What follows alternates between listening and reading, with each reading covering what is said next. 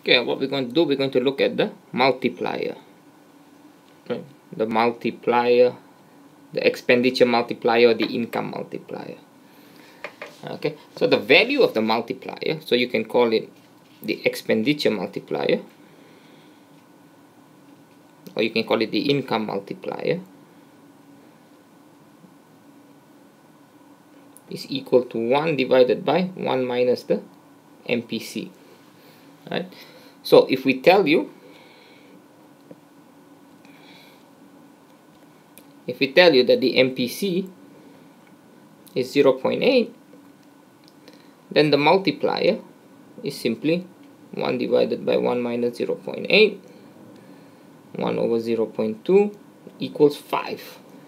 So what does that actually mean? What does the multiplier equal 5 actually mean? That means that if you increase income by $1, you will increase GDP by $5. That's what the multiplier means when we say the multiplier is 5. Okay, so if you get a question in the exam that asks you to calculate the multiplier, then this here is your formula. Right? And if the MPC is 0.8, this here is your answer. If the MPC is 0.5, your answer is 2. You work it out individually. Okay, but the exam might ask you instead to find the total change in income. Right? For example, the question says there's been an increase in government spending of $100. Okay, and it tells you MPC is equal to 0.8.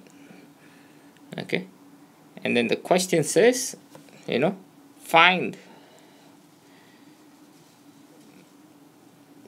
the increase in output, find the increase in GDP.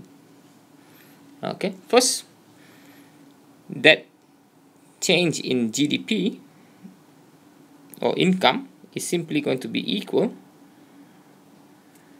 to the change in the government spending multiplied by the multiplier.